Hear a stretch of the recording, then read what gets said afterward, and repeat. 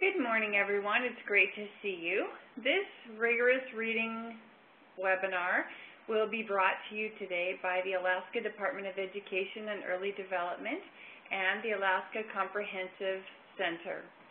Today's webinar is focused on fluency, and it is the third in a series of 6 webinars. The first webinar was phonemic awareness. The second was phonics and advanced phonics. Today is fluency. You will also see that there is vocabulary, comprehension, and also secondary reading instruction. So we're very happy to see you, and let's get started. Every now and then I'm going to ask you to pause and either talk to your partner or think a moment with yourself and do a bit of reflection. So when I do that, will you just please pause the webinar and turn and talk to your partners or your group, or do some self-reflection, and then we'll be ready to get back together and continue on with the content. So if you'll just hit the pause button, have your conversation, restart the webinar, then you'll be ready to go. Thank you so much. So today we are working on the concept of fluency is more than reading fast. Our objectives today are to really understand the multiple factors that interact with fluency, both at the skill level and at the passage level. Also to think a little bit about universal screening assessments and how they may be helpful in looking for fluency issues and for struggling kids, what might be the underlying root cause for those students. Also why we would use the universal screening measure to notice reading difficulties for kids, and why fluency happens to be a key indicator. Then I will share fluency building strategies for you that you can use in your classroom, both in core instruction and with intervention, to improve both rate and expression with fluency. So one of the misperceptions with fluency is that it's really just about reading fast. And fluency is much more than reading fast. When we really dig deep and figure out what does the word fluency mean, how does it relate to reading, how do we provide instruction and support to build students' automaticity, it's much, much more than just reading fast. This cartoon pretty much depicts one of the issues that happens with poor fluency. I'll give you a minute to read it.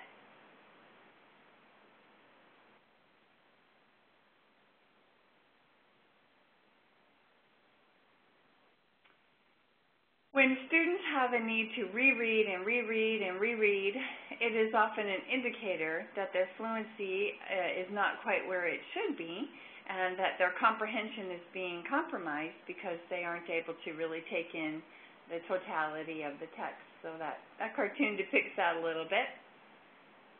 So I want you to take a moment and think about, with a partner or with yourself, how would you define fluency?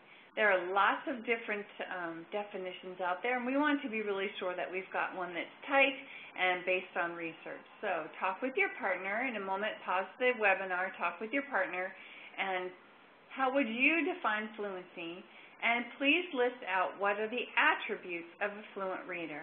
I'm going to give you about 4 minutes for this, so please be sure you get both tasks done, and then we will come back together.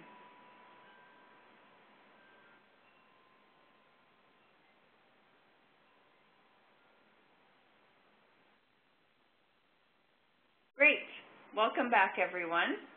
Now that you have taken a moment to define your definition of fluency and listed out the attributes of a fluent reader, let's take a look at some other definitions that have been put together. So the National Reading Panel speaks that fluency is the ability to read text quickly, accurately, and with proper expression. When we look at some research done in 2005, the definition is that reading fluency refers to efficient, effective word recognition skills that permit a reader to construct the meaning of a text. Fluency is manifested in accurate, rapid, expressive oral language and is applied during and makes possible silent reading comprehension. So there's a lot tucked into that definition. There are some key words that I would love you to underline. Number 1, efficient. Number 2, effective. Number 3, construct the meaning of a text. Number 4, it's manifested in accuracy and rapid, expressive oral reading. We're going to talk a little bit about that today in our webinar. And it's applied while you are reading, either silently or out loud. And then Myers and Felton that defined it, the ability to read connected text rapidly, smoothly, and effortlessly with little attention to the mechanics of reach, such as decoding. So many times, excuse me, when we visit about the speed or the rate, and we visit about the rapidity, or being rapid. While we work with the idea of fluency, we need to be really cognizant of 2 other words. One is accuracy, and the other is smoothness or expression. And that's called prosody, P-R-O-S-O-D-Y. And prosody is being able to read with smooth, expressive reading, attending to punctuation, reading like a river, reading with rhythm. So these are a few definitions that come from research, and I'm hoping that some of your definitions have similar words within them, and that your characteristics of a fluent reader include some of these words. Let's look for a minute at what disfluent readers tend to do. So disfluent readers read with great effort, and they actually read word by word instead of phrases or chunks. They also tend to fail to notice punctuation or intonation. For example, with a question mark, they tend not to bring their voice up at the end. With an exclamation, they tend not to read it with excitement. And they might attempt to sound out irregular words. Their sense of which words should be decoded and which words should be automatic sight words is not strong enough yet. They also may reread phrases or sentences over and over again, just as we saw in the cartoon. One of the characteristics of a disfluent reader is needing to read the sentence or the phrase over and over. Typically, disfluent readers don't choose reading for pleasure because it's hard work and not comfortable, so they actually don't choose it for something to do for fun, which then compounds the problem, because we know that good readers become better readers by reading more. And for students who are disfluent who don't choose reading for pleasure, that then reduces the amount of time that they are in text, reduces the amount of vocabulary words they take in through the text, and reduces the opportunity to build comprehension skills. So that's a big issue for kids who are disfluent readers. They often skip words, and what we are learning through disciplinary literacy in math and science and social studies is that some of those content areas are highly dependent on every single word. For example, we learned that in math experts read every single word in a math problem or a story problem and give deep consideration to each and every word. And when you skip a word, it makes a big difference in the meaning or the problem that is hidden within the math passage. So this creates a big issue for kids who are reading in the content area. And they often don't form connections between the word that they're reading right now and how they read it last time. So the pronunciation and the context and the meaning of the word is not connected from how they read it prior. Compared to students who are pretty comfortable with reading, they see the relationship between reading that word a few days ago in a different context and knowing its pronunciation, meaning, and place in the new text. So those are a few characteristics of disfluent readers. I asked you to write down what are some of the attributes of a good reader, a fluent reader. They read every letter within the word. That is a big point right there, because disfluent readers read every word. Let me go back for just 1 second and show you. They read word by word. What we notice with fluent readers is they first attend to every letter in the word, because they know that the letters hold the graphemic awareness, so they hold the relationship between the way the letters are put together and the sounds that are made, and then blending them into a word. We talked about that in the phonics webinar. We also noticed that fluent readers read almost every word. So there are some words, and this is a big deal with math, as I just mentioned. Fluent readers read almost every word. However, in a content area such as math, I was just mentioning that every single word holds value. So fluent readers have to even be taught that in math text, it's really important not to skip words, because sometimes fluent readers will read almost every word, but not actually every single word, but they look at things in a phrase and in a chunk. One of our goals is to be sure to teach kids in some disciplines you have to go back and be sure you read every word. Fluent readers also break their words into syllables. They understand that when they come to a big multi-syllable word, they break it down into syllables, put it back together, and then they're able to decode that word. They also rely little on context clues. Context clues is one of their last strategies to employ, and because sometimes there can be great error in figuring out a word based only on context clues. If they don't look at all the letters, and they don't look at the vowel patterns, and they don't look at the digraphs and diphthongs and syllables within the word, and they only use context, there's a high margin for error. When they read, they sound like they are speaking. There's a rhythm and a flow to it, and it's not choppy, and you can actually listen to it as though someone were speaking. They also activate their vocabulary while they are reading. As we talked last time in the processing, the brain processing, if the student doesn't have to attend to great effort with decoding, they can then use the majority of their brain space for comprehension and activating vocabulary. They also use their knowledge base to predict what comes next.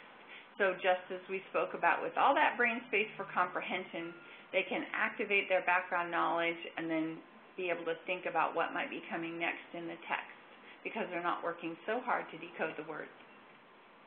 And their attention is focused on connections and comprehension, not necessarily the words. So this particular list ties very closely back to the phonics and advanced phonics webinar that we just finished together.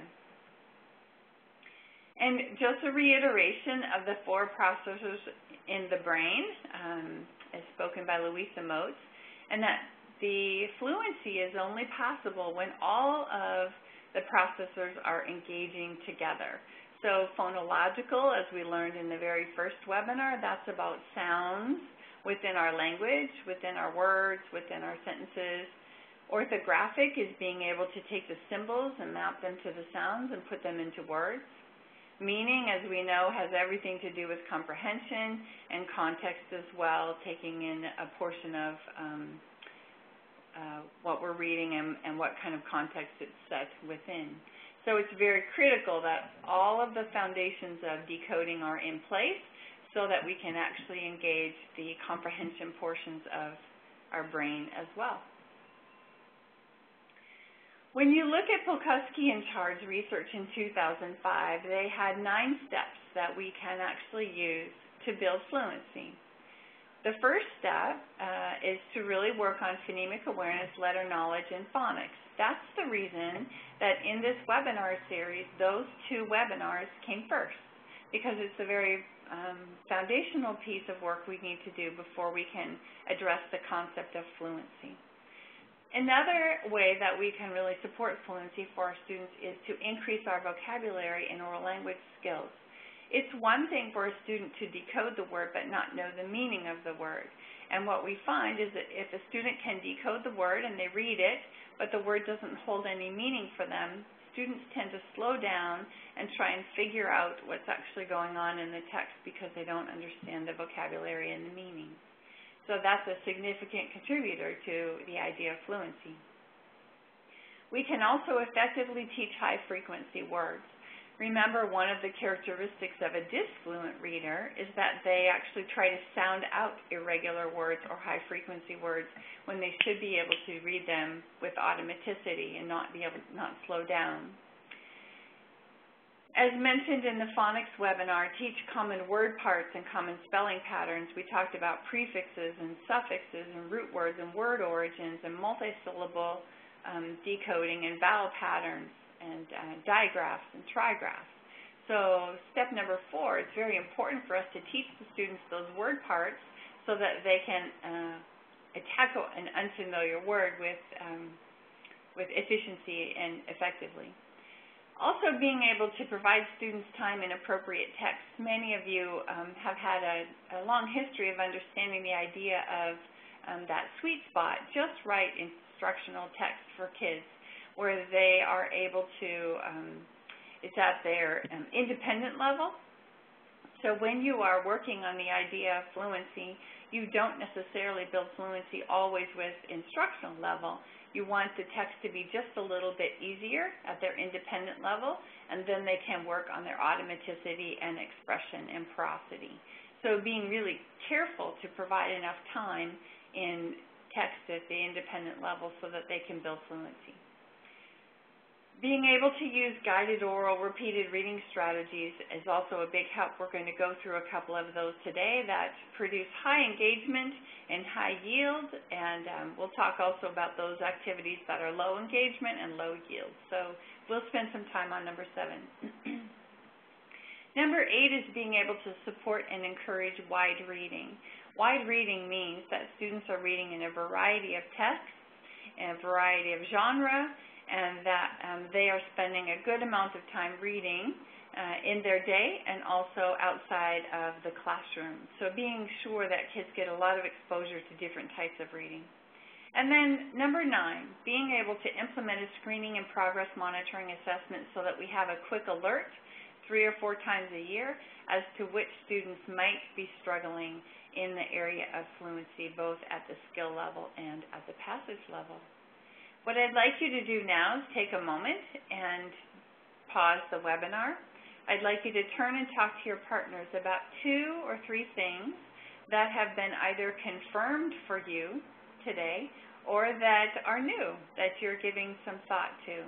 So please pause the webinar. And if you're by yourself today, please jot a few notes down, some couple of things that are new or confirmed for you. And I'll see you back in a few minutes.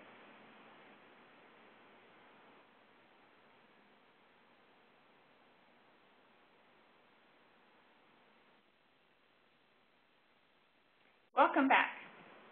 Very good. Nice job. As we look at the convergence of research, we want to take a couple of minutes to think about the big ideas. Why would fluency be important? Why would we be talking about it? Why is it something that we should address with our students? And as you can see, there was research done in 2002. The more attention readers must give to identifying the words, the less attention they have left to give to comprehension. That's a really nice way of saying that when the brain is processing at the decoding level, it holds much less space for comprehension. So that's a really nice way. Sometimes I've seen teachers use this particular research information to share with parents because it's such a nice way to say it. The more attention readers must give to the words, the less attention they have to give to comprehension. It's a very simple way to say that. Then also you'll notice that reading requires the coordinated use of multiple brain processors. This is what Louisa Moats was speaking about, that being able to read requires that you activate all the processors within the brain, and that anytime you don't have all 4 of them activating together, then you don't really have the reading strength that you would wish for a kid. And then, as we just spoke about with Polkowski and Chard, effective fluency instruction encompasses 9 key steps, which we just went through. As we talk, I want to visit a little bit about the assessment system and how we think about measuring fluency or using fluency as an alert. Many folks say to me, I'm not comfortable with something like AimsWeb or DIBELS because it's just about reading fast, and my kids actually are a little bit slower than that, and I don't think it's actually a valuable measure because it doesn't measure deep comprehension. So when we talk about universal screening with fluency, it's not intended to measure deep comprehension. There's been significant research that shows that these measures reliably predict where a child is going to be performing in their early grades compared to their later grades. So there's been quite a bit of research. Connie Jewell has done research that shows that where our students who are reading with fluency at the first grade level are highly likely to be reading at grade level in the fourth grade level. Students who read with poor fluency in the first grade level are highly likely to be off grade level readers or behind in the fourth grade. So when we look at Ames-Webb, DIBELS, or fluency measures, we are looking for an early indicator of risk. And the convergence of research tells us that these fluency measures are a quick alert to risk. They're never meant to be a deep comprehension measure. They are meant to tell you, there might be trouble here with this student for being able to be an on-grade level reader in the future. So they are going to help us get a quick alert on who might need additional help. So let's talk about some of those attributes of a screening assessment. Fluency screenings can be given quickly, and they are easy to score. So they are not indicators of deep reading ability, and they are not thorough assessments of reading skills. So anytime folks say, that Ames-Webb, it doesn't measure comprehension in a deep way, the answer to that is you're absolutely right. It's letting us know which kids might be having trouble with the decoding part and the automaticity of reading. They're not designed also to diagnose specific reading difficulties. When we talked at the phonics webinar, we really got a better picture of how you might be a little bit more diagnostic for specific reading difficulties. And the fluency measures are not designed for that. So sometimes teachers get frustrated because they want the Ames-Webb or DIBELS or something like that, or Easy CBM, to be a diagnostic measure. They want it to help us figure out what's causing that reading trouble. And they're not designed for that. They're designed to let us know who is struggling so that we don't have any kids who are invisible. And then once we find out who is struggling, it's our job to diagnose why they are struggling. So the screening assessment is a quick alert for who. It can help us answer this question: is the student reading as well as we would expect for his or her grade level? So one of the most important concepts with the universal screening measures is that they are always given at grade level, because you're trying to find out, is that student reading at a similar pace with his or her peers across a large data set or across the nation. So this is the key question. Is the student reading as well as expected for his or her grade level? And it may be in the area of comprehension that this student is actually not reading as well as they should be with their peers, but in terms of decoding and fluency, they're doing just fine. So for students who do well on the fluency assessments, who do not do well on comprehension assessments, like the SBA, we then still have some work to do. So fluency is not an end-all, be-all, but it actually is a quick indicator for us. It's important that we understand that there are two ways to measure fluency. One is at the skill level, and one is at the passage level.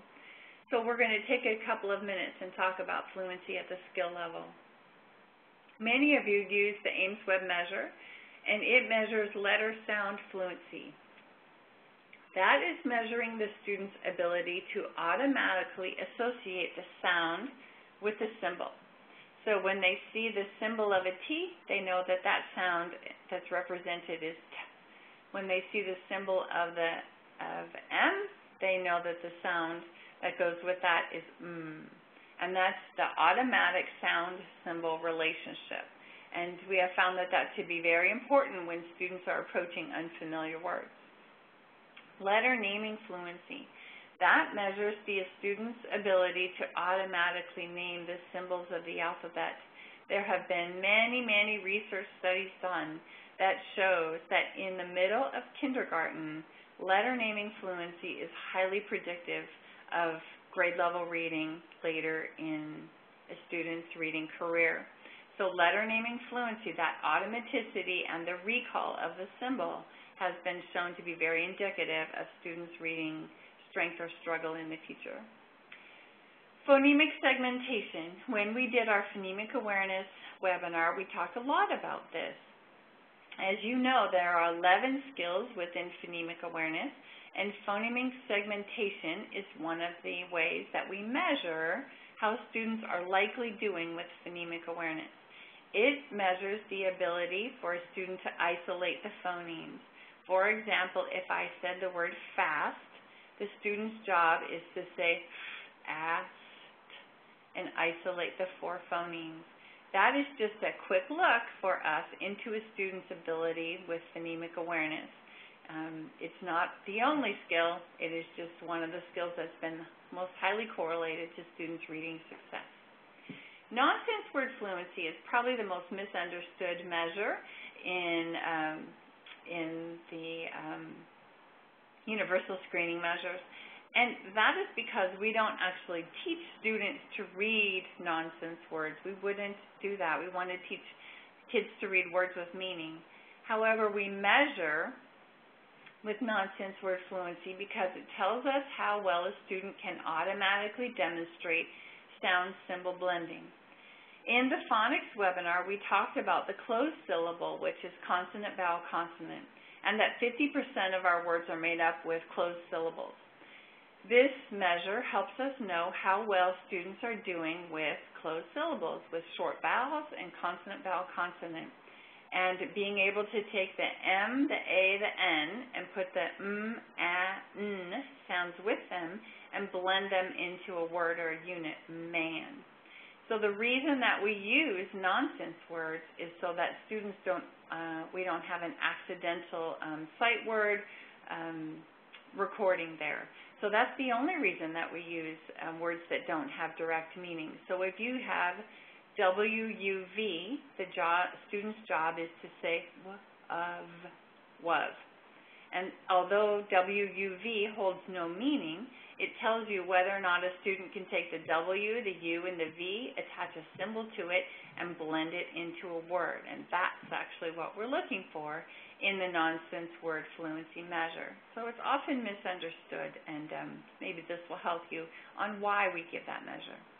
So I'd like you to stop the video or the webinar for a minute and turn and talk to a partner about something in the last few slides that was either review, confirmed, or something new for you. And we'll be back in just a moment.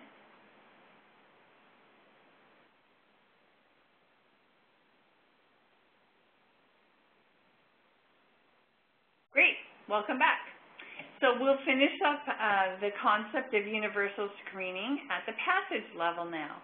So the last set of slides that we just looked at was about fluency at the skill level. This slide is really about fluency at the passage level. There's a great deal of research that has converged upon the concept of measuring students' ability to automatically read a passage quickly and accurately. So RCBM, or oral reading fluency, those are both acronyms that are used. RCBM is used in Ames Web, and oral reading fluency is used in DIBELS.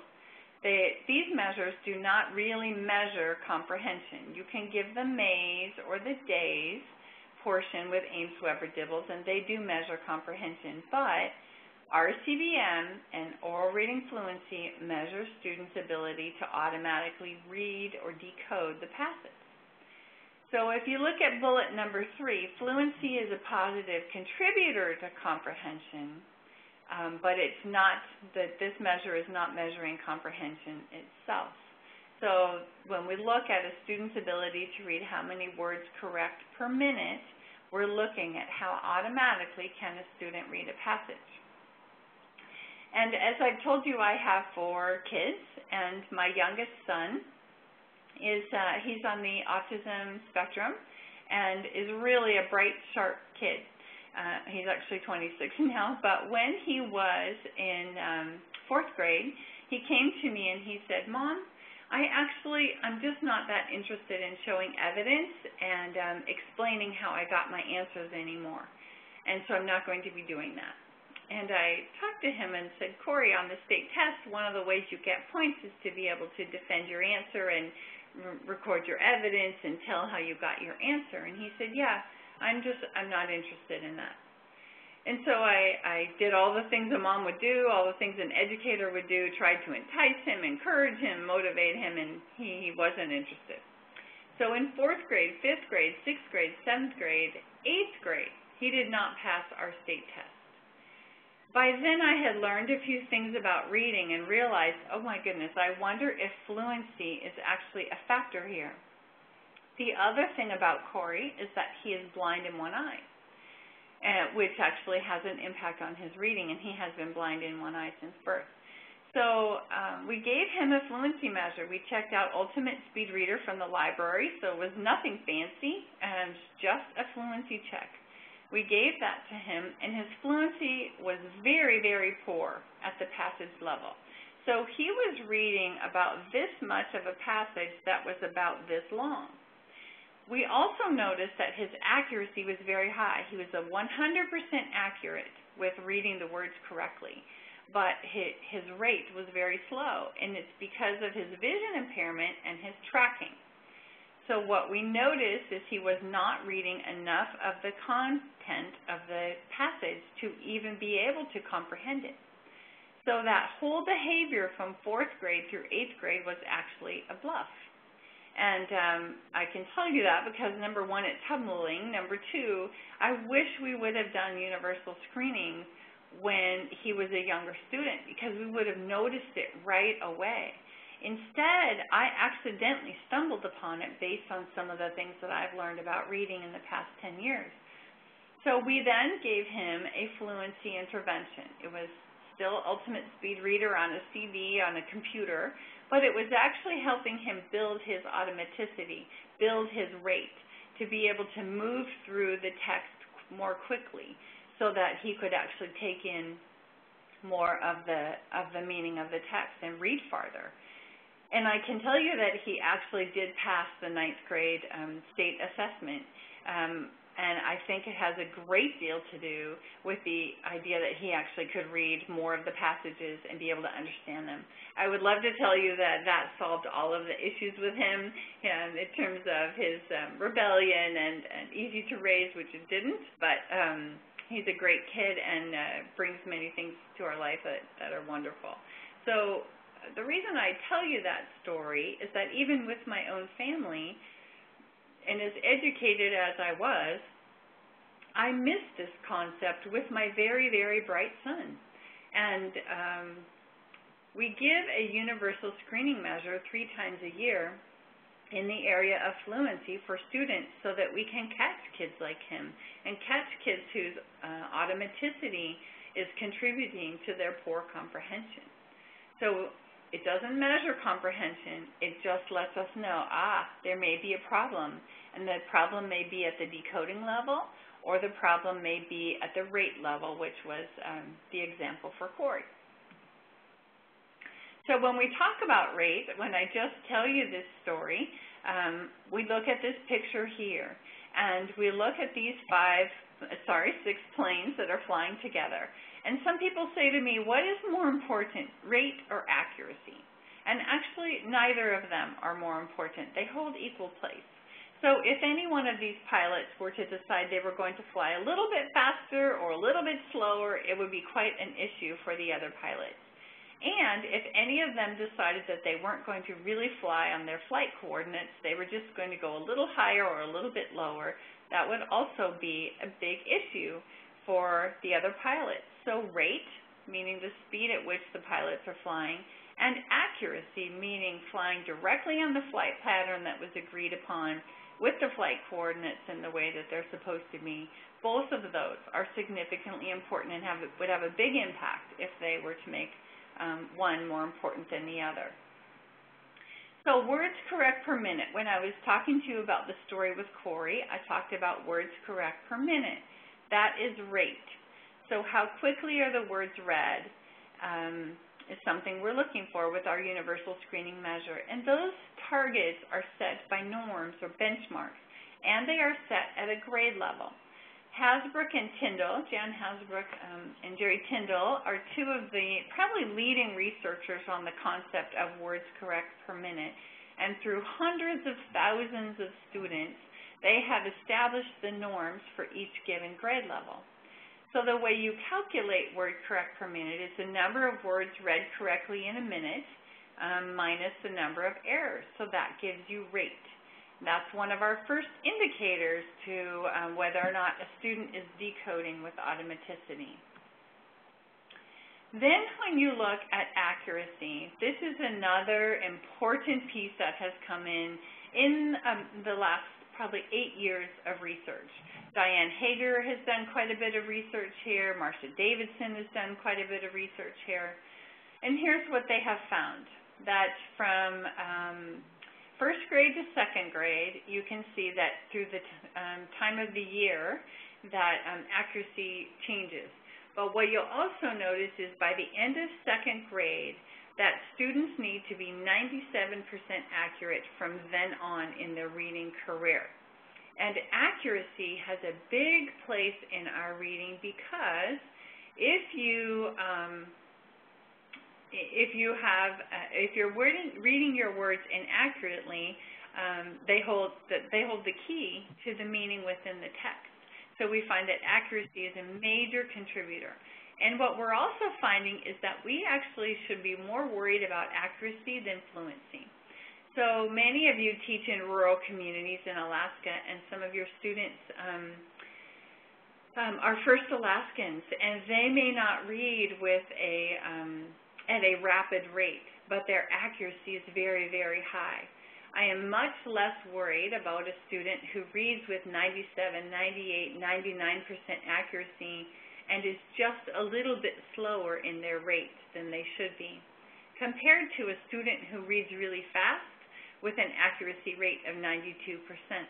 Because as they get to more intense text, deeper text, more technical text in other content areas, the accuracy of their reading contributes greatly to their comprehension. So we want to pay attention to both accuracy and rate. Here's just a little bit of an example. Even the smallest inaccuracy can make a big difference in understanding the sentence. So the first sentence is, the horse got a cold. The second sentence is, the horse got cold. So those hold very different meanings. One is the horse became sick, and the second is the horse was cold with their temperature. Their body temperature felt cold. So very different meanings with just a little bit of inaccuracy. When we look at accuracy, we can look at something called a quadrant analysis. This helps us know which kids are struggling with just rate, which kids are struggling with just accuracy, and which kids might be struggling with both. So in the phonics webinar, we talked about diagnosis, and we spent some time on that a little bit. So we're also going to think about this quadrant in relationship to diagnosis. So the students up in quadrant 1, they are kids who have both a high rate, which means they're reading at the right automaticity level, the right words correct per minute, and they're also reading with 97% accuracy. So that group of students really are at low risk, and we know that our job is to work with them on vocabulary and comprehension, that their fluency and their accuracy is right on target. When we look with students in quadrant number 3, they are reading at an appropriate rate. They are just not very accurate. And typically with this group of students, we ask them to just slow down a little bit, and their accuracy comes up. They're just reading a little bit too fast and not attending to each and every word.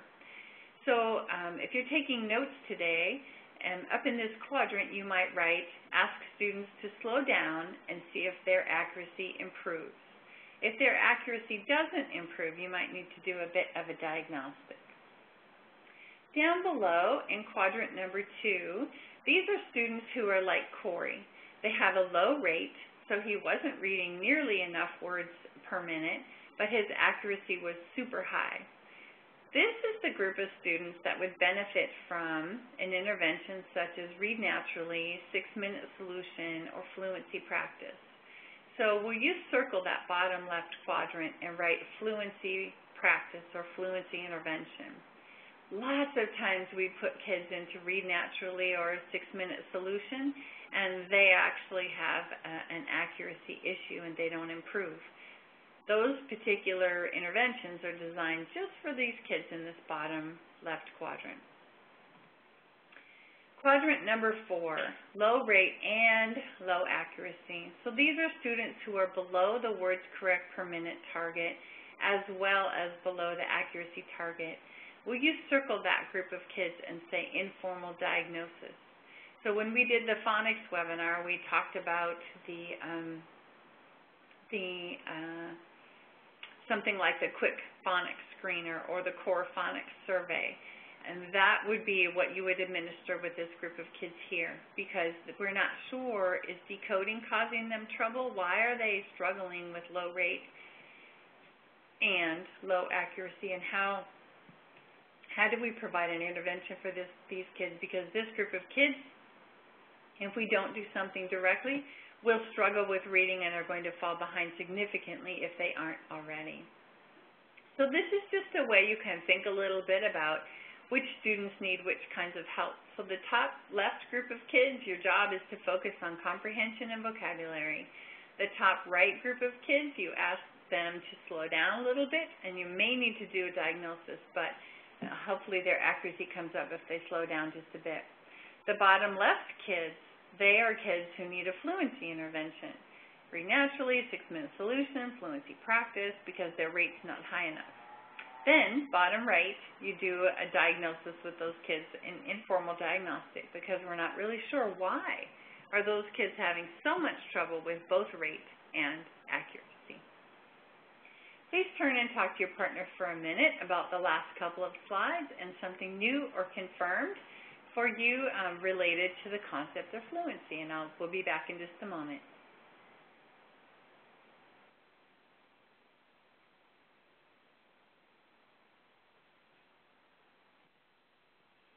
Great, welcome back. So this is an Ames Web. This is called Scores and Percentiles, and this is an Ames Web representation. So for those of you who use Ames Web or DIBELS, here are some ways to look at this data. So the corrects column is the words correct column, and the accuracy column is the column that tells us what % of accuracy students had.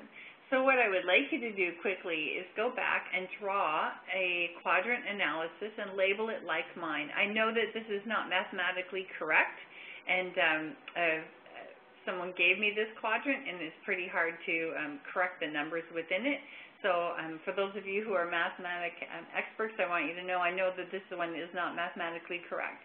So please quickly draw a quadrant on your paper and label it like mine.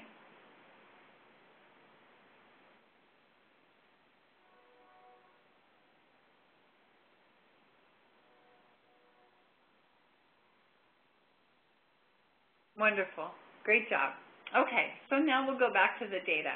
So when we look at the top child in the green, we'll call that child 954. We'll just look at the last 3 numbers.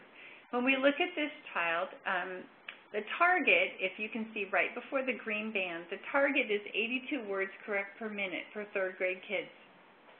That's a nationally normed target, as we talked earlier, based on national norms such as Hasbrook and Tyndall. This one's actually based on the Ames Web norms. So this student in the green had 109 words correct per minute in the correct column. So they did a great job of meeting the rate target. So they had more than enough words correct per minute, so they are high rate. Then you notice, go over to the accuracy column, and that student had 99.1% accuracy. So they were above the 97% accuracy target. So right above the word accuracy, will you please write 97%? Because we know that's our target for kids in 3rd grade and 2nd grade and above. So that student, 954, would go in the upper left quadrant. So will you write 954 in the upper left quadrant. So that student is doing fine with rate and fine with accuracy. Our work with them is focused on vocabulary and comprehension. So let's look at one more together, and then I'll give you a moment to do this by yourself. So 691, the student next down in the yellow. So we know that the target for the students at 3rd grade was 82 words correct per minute. And this student in the corrects column had 68 words correct per minute. So they were low rate. So this child was not automatic enough, didn't read as many words correct per minute as they should for their age. But let's move over and look at the accuracy column, 98.6. So they definitely met the accuracy target. So this student, child 691, would go in the bottom left quadrant. And that means that student needs a fluency intervention. Read naturally, 6-minute solution, fluency practice, fluency activities in the core.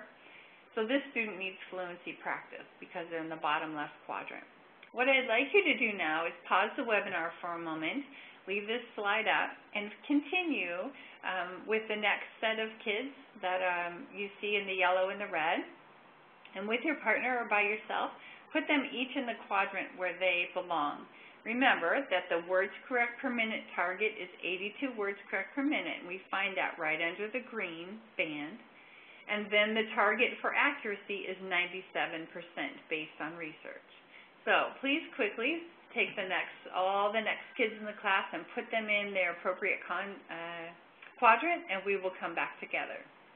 I'll see you in a minute.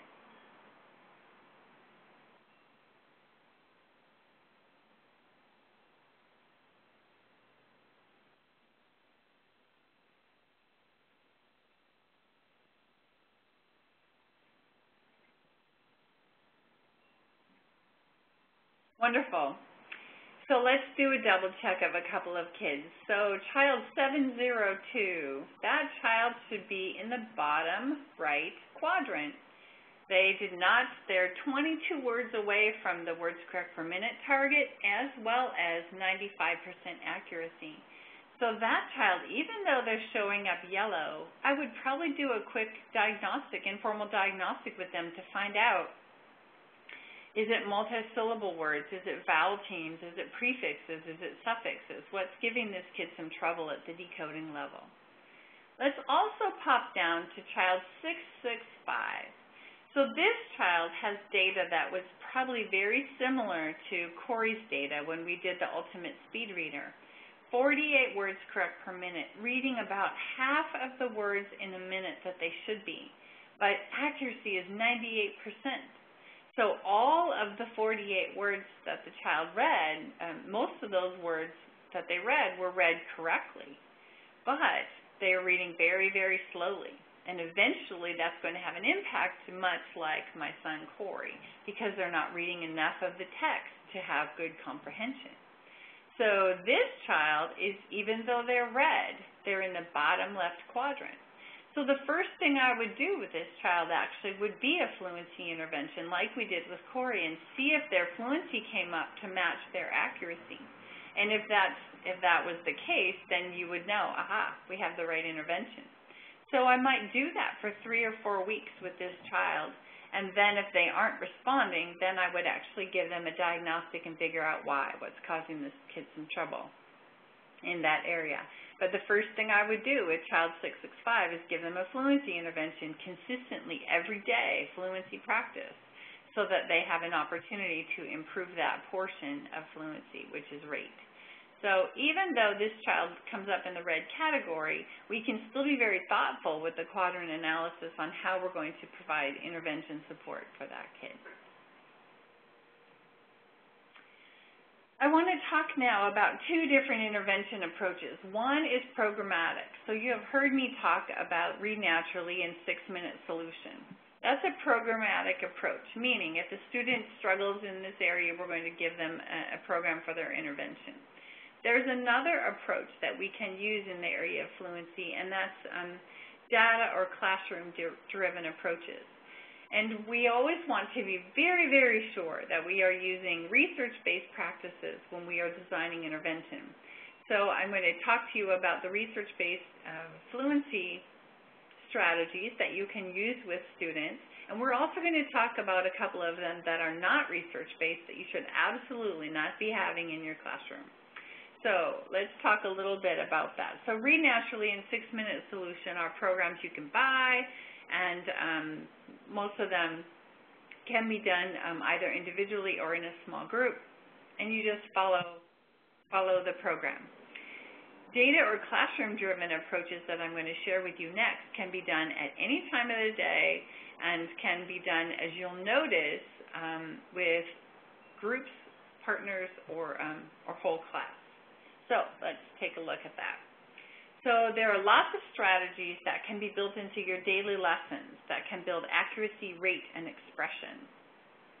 And when I say that, I mean not only in reading. So they should also be worked, fluency activities need to be involved in science and in social studies and oftentimes in math, because accuracy needs to be really well built in the content areas as well. All kids need to hear and practice fluent reading all throughout the day. So I'm going to take each of those strategies and spend some time with them in the remaining time of our webinar. So this strategy is a good one for kids who are accurate but slow. So it's not an appropriate strategy for kids who are already fluent or who are already not accurate. And here's why. Kids who are already fluent don't need to do repeated readings. They actually should be working on vocabulary and comprehension. They don't need to do repeated readings of a given passage or a given paragraph or a given sentence. They were fluent enough the first time. Also, kids who are not accurate, what we find with repeated readings is that they continue to practice the words inaccurately. And if kids are inaccurate, we want to first correct them at the word level and then go back and read the passages in a repeated reading fashion once they have the words read accurately. So this is a great strategy for kids in the bottom left quadrant. So focused practice can be done with letters, sounds, sight words, phrases, and connected text.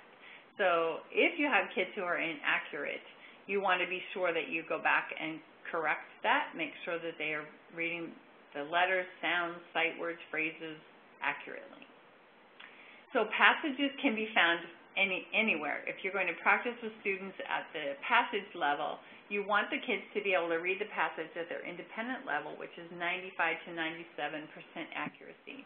And that means that they are, at their instructional level. So you want to push their fluency just a little bit. So if you choose this strategy, we use it at least 3 times a week, and it only takes about 5 to 10 minutes. And here's how it works. So you first give students a cold timing. That means the kids haven't read it before.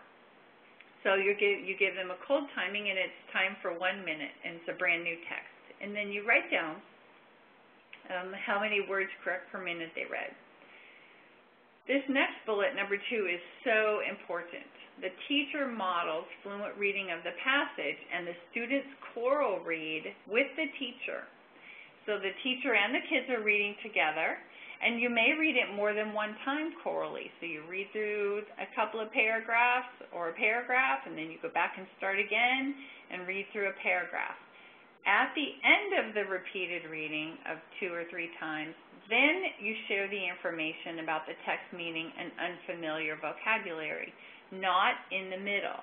So it's very important that we identify our goal or our priority when we're doing choral reading or, repeated reading.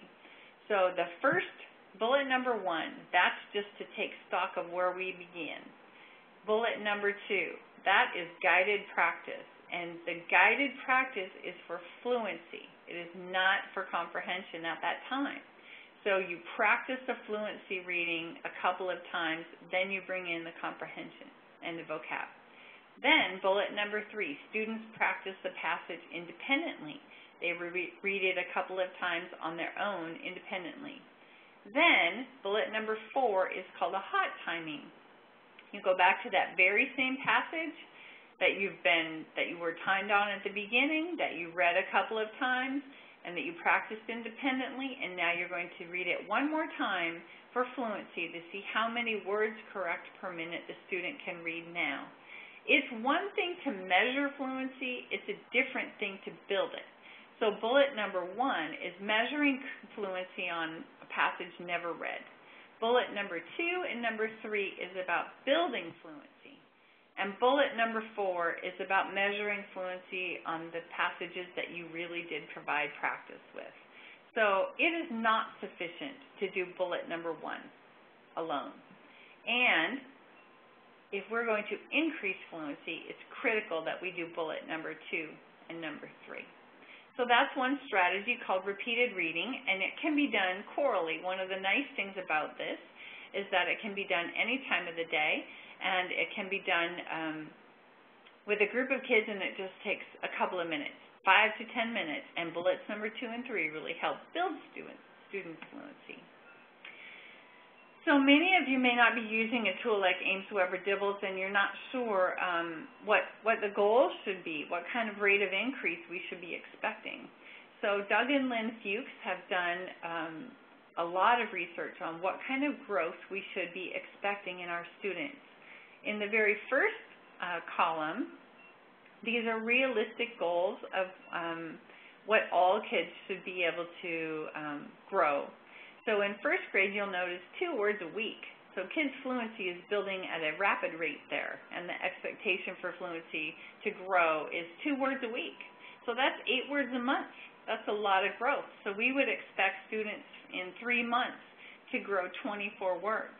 So from winter, you may have students who read 20 or 24 words correct per minute in first grade, and by the end of the year, the expectation is 40 to 50 words correct per minute. So you can see that it's 2 words per week from winter to spring that research has shown our students should be growing.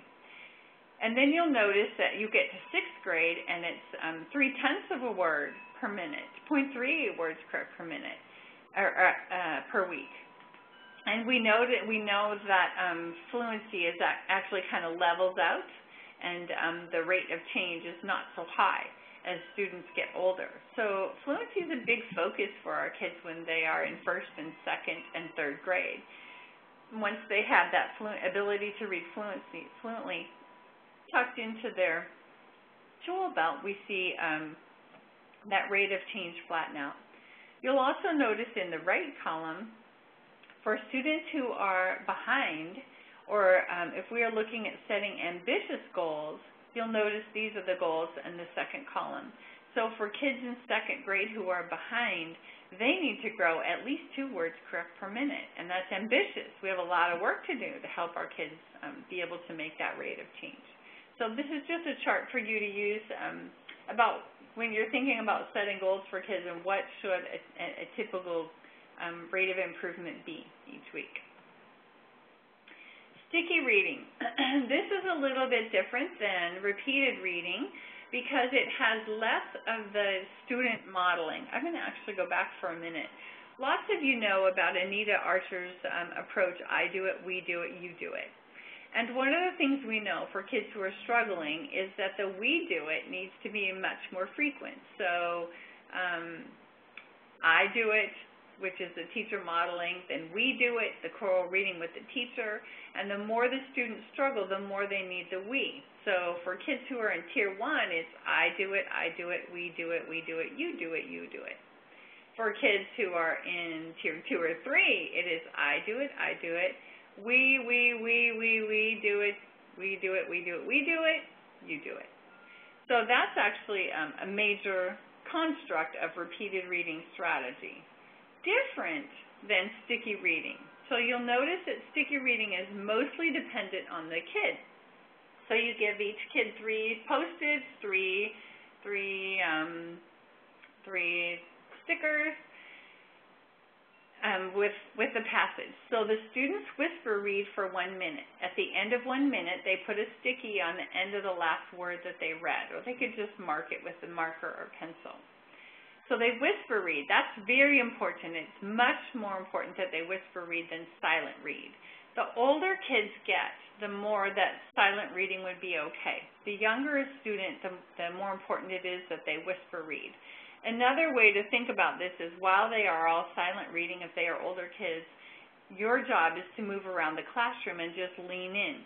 When you lean in, the student knows that their job is to move from silent to whisper reading right where they are reading. But I prefer to have kids whisper read for 1 minute because then I can actually see the active engagement. At the end of 1 minute, they go back to the beginning of that passage and you time them again for another minute. And their goal is to move through that passage farther than they did the first time, and they put another sticky. Then you repeat it one more time. So you ask students to observe how much more automatic they were by number 3 and have them think about why do they think they got this far. Number 1, they decoded the words already a couple of times. Number 2, they were able to push themselves a little bit because they were familiar with the passage. So one concept that we don't teach children well enough, especially in content areas, is the need for rereading. And the need for rereading both for automaticity and for comprehension. So this helps kids understand that you actually can get a great deal of benefit from when you reread. Then, on the bottom, as with any new strategy, the teacher first models it, then they practice it, and finally the kids do it on their own. So this may take a couple of times of modeling and guided practice before kids are really able to execute it. But it's just a more independent version of repeated reading, and this helps to build fluency. Partner reading. Research has shown that partner reading or pairing of students in reading and text has an impact on their reading achievement. Most of the time when partner reading, when teachers don't do partner reading, it doesn't have anything to do with the concept of reading. It has to do with the management of it. So I want to give you a couple of things to think about with partner reading. Number 1, intentional pairing of students. So students are often paired low to medium, medium to high. Actually, this should say highest readers in triads. So I'm sorry about that. It should say highest readers in triads, not lowest readers. So if you have a group of 3, you want to be sure that those are your highest readers because they tend to be just a bit more independent. So you would not put a low struggling reader with a high reader because it creates frustration on both sides. So the teacher creates the pairs. Also, let's look down at bullet number 2. So there are some important procedures that have to be modeled and practiced. Number 1, the seating arrangement. So I've seen lots and lots of partner reading activities go astray because a partner will head off over here or head off over here. They spend the majority of the partner reading time trying to decide where to sit. Secondly, the partners are assigned in advance. I've seen teachers who have partner reading pairs up on the board, and they stay there for a couple of weeks or months. And they are assigned in advance. There's no discussion, not choosing. We don't self-select our partners. It takes, number 1, too much time, and most of that is built upon social interaction, not academic focus. So then you decide quickly who's number 1 and number 2 in the partnership. They should take just a moment, and they stay number 1 or number 2 throughout their partnership assignment. And part of that is that I've seen a lot of kids, when partner reading begins, they try to decide who goes first. So I went first last time. No, you go first. No, I went first. You go first. I don't want to. It's your turn. So a great deal of time is wasted with partner reading if you're trying to decide who is going first. Number 1, go first today. That's it. It's over. Tell students what to do when finished with the passage. So you have all different rates of reading, and you'll have some students who finish first. And as Anita Archer says, avoid the void. So we know that partners who finish first will find something else to do, and it's probably not something you want them to be doing. So you want to tell the kids that they automatically know that when they finish the passage, they go back to the beginning, start with a different partner, and begin to read again, and that they continue to read in that loop until partner reading time is over. So some groups may have read that passage 3 times, while other kids may have just read it once, depending on their their automaticity. But you want kids to go back to the beginning and reread again rather than finding something else to do. The other thing you want to be really articulate about is the length of reading between changing partners. So I learned some very interesting things last week about narrative and informational text. And there's some research out on it now that gives us some very, very important concepts here. So at the sentence level and the page level, those can be alternated for narrative text. The recommendation for partner reading for nonfiction text is that you read in chunks of paragraphs. And that's because nonfiction text is organized with the main idea and details in each paragraph. If you're reading at the sentence level with nonfiction text, you lose the context of it. So when you're having kids do partner reading with informational text, please be sure to tell them that they're going to alternate every paragraph. With narrative text, such as dialogue, things like that, you can have them alternate at the sentence level or you can have them alternate at the page level. One of the things you want to be careful about when you assign pages for them to alternate, there's a high possibility of kids disengaging because they know they aren't going to read for the whole page. So typically, sentences or paragraphs is the way you would alternate who reads what. Being very careful with informational text to teach them to alternate at the paragraph. And then when you get to correction procedures, what do we do if a partner who's reading doesn't know a word? And you want to teach them how to ask the question, can you figure out that word? Do you want them to sound it out together? Do you want the partners to tell the word? So the correction procedure when they come to a word they don't know is important to teach them as well. So these are just some helpful hints with partner reading because partner reading has been shown to be highly effective in building fluency and comprehension. But we noticed that mostly the management of partner reading is the barrier for teachers. So hopefully these things will help.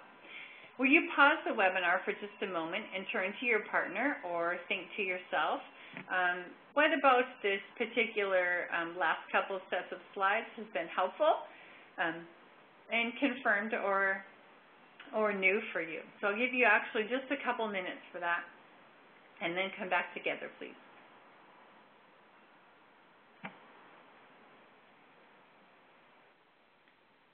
Great. Welcome back. All right. We have a couple more to go through and then we are good for today. So choral reading. That is when all of the students read together with you. So the reason that you use choral reading, number one, is it helps build efficiency. The other is that students, it's called miles on the tongue. So students are spending a good amount of time engaged in the text. Anytime you have an activity, you want to think about the engagement level, and you want it to drop no less than 50% if you can help it. So choral reading, all students are reading together. That's 100% engagement. So let's go back for a second to partner reading. Partner reading is a 50% engagement. So 50% of the class is reading at one time, and 50% of the class is listening. So choral reading, 100% of the kids are reading. Anytime you can have 100% activity, it is better than 50. Anytime you have 50, it's better than anything below. You try not to drop down below 50% engagement. So the key for choral reading is to say, keep your voice with mine, and we're going to read with fluency and expression. So the student's job is to keep their voices with the teacher, and the teacher is going to push the edge just a little bit for rate, and is going to model expression. For example, you could say, students, today we're going to work on attending to punctuation. So we're going to really pay attention that when we get to a period, we're going to stop. When we get to an exclamation mark, we're going to read with excitement. When we get to a question mark, we're going to bring our voice up in intonation. So really paying attention to what you're going to model for the day and what kids are supposed to be attending to when they read with you. So choral reading helps with engagement and helps kids be able to read all together and push their fluency just a little bit. And this can be done with any content area. Story reading with parts. So the reason that I call this story reading with parts instead of reader's theater has to do with engagement. So you can use curriculum passages that lead themselves to Reader's Theater style. But I want us to think for a second about the engagement level. So sometimes when I'm in classrooms, I see Reader's Theater happening, and I see one kid having one part. So let's say they're doing the Little Red Hen. One's the hen, and each of the other children are a different animal. And when that child's part comes, when the Little Red Hen's dialogue comes, she reads that dialogue. But she only ends up reading about 2 or 3 sentences in the Reader's Theater, and she's the only one who reads those. Let's think about how we can increase that engagement. So the Reader's Theater interaction with reading is not a poor activity, but let's think of how we could raise our engagement level. If you assigned multiple students to each part, it's maximizing the time that every kid is reading. So if you had 6 Little Red Hens, and when the Little Red Hen dialogue comes, all 6 are reading that together, and you had 6 foxes or 6 bears, then when their passage part comes up, there are many more kids reading than one child with 12 kids listening. That engagement level is far below 50%. But if you have kids having multiple students reading the part, it is dramatically changing the engagement level. So Reader's Theater, I prefer to speak about story reading with parts so that there are multiple kids reading.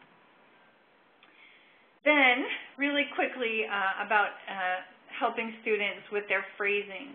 So reading phrases with good expression can be taught directly. So on the overhead or on your smartboard or with a document camera, you put a sentence or a couple of sentences, and the teacher models scooping with phrases rather than reading word by word by word. Remember, disfluent readers, we read word by word by word, and kids who are fluent read in phrases. So on the airplane, the people sat quietly when they were receiving their instructions from the pilot. So the teachers models the scooping process in terms of reading phrases. And then the text can be written in phrases and brought close together. Also, students can use an eraser of a pencil when they are scooping through their text. So I've seen teachers who have up on the smartboard, and then students have their own sentences, and they just use the eraser of their pencil to move along and scoop with the teacher as they read. You can use the other part of your pencil as well, but even in a textbook, you wouldn't necessarily want to write on the book, but I've seen them just take their eraser and practice reading and phrasing, which helps build fluency as well. That can be done in any content area as well. Really quickly, I do feel very strongly that we need to address the idea of round-robin reading, because I can't tell you how many times I see round-robin reading in classrooms where I observe. With exception, it is really only used in small groups. So if you have a highly intensive group and you have 5 kids with you, then it's a practice that you could use. But it would only be for the purpose of monitoring their progress. Because if you have a group of 30 and you are doing round-robin reading, your engagement level is so low. The other thing is, we know all of the things that happen with round-robin reading. Number 1, inattentive behaviors, because there's only one kid on the hook. Number 2, you are oftentimes modeling poor or inaccurate reading. And as much as possible, we don't want to do that. You also promote anxiety or embarrassment. You allow others to correct before self-correcting. So sometimes other kids will do the correcting, and it consumes valuable time. The one thing that when I talk to the leading researchers in the nation, it is very baffling, because this is the one practice that has been shown to be highly ineffective. And there is not an ounce of research that supports that when you have a large group of students together, that round-robin reading has any effect size on increased achievement at all. And yet it is the one practice that we see teachers using most often in whole group reading. And so when I speak about partner reading, choral reading, sticky note reading, reading words, reading with parts, all of those are better than round-robin reading. And what we have found is that when teachers go into their lesson plans or into their teacher's edition, if they insert choral reading, partner reading into their teacher's edition, there's been a study it's not quite finished, but it's being done right now on just the idea that teachers go into their lesson plans and insert the other kinds of strategies and take out round-robin reading, that student achievement has gone up. It's the one practice that there's no research on it to be effective, and it is yet the one that we do the most. And so I'd really challenge you to examine your own practice, examine how often you do choral reading, round-robin reading, whether it's math, science, social studies, reading instruction. This structure is actually one that's never helpful in a whole group. The only exception is in a small group where you actually have to monitor progress of kids who are struggling with reading, and that shouldn't be used very often. Okay? All right, here are, to close up for today, 6 things you can do to develop fluency. You can model fluent reading, model it with your kids.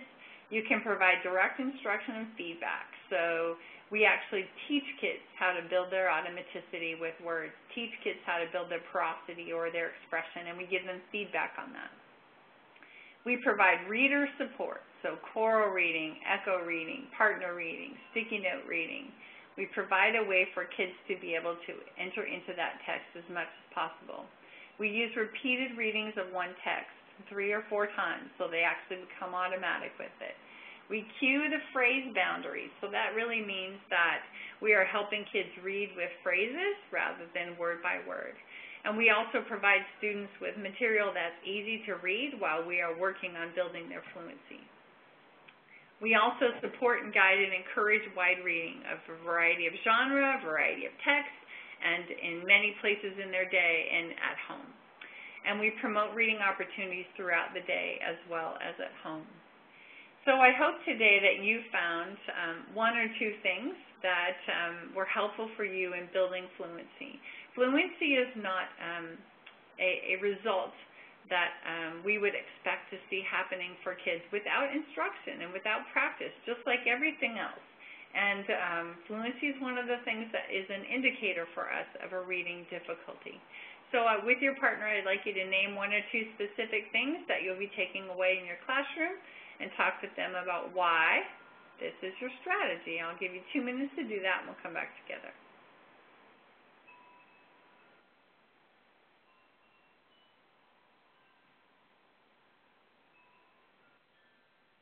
Great. So here are a couple of resources. Goodbye Round Robin by Tim Brzezinski is a book that really speaks about this idea about round robin reading and how can we do other activities to build fluency. Intervention Central is a wonderful website for you to be able to go to for all kinds of fluency building activities and fluency building ideas. So I wanted you to be sure to have that website. And there's also a fluency list attached with this webinar that you could use as a resource. So it has been delightful to spend time with you today. Thank you so much for working so hard.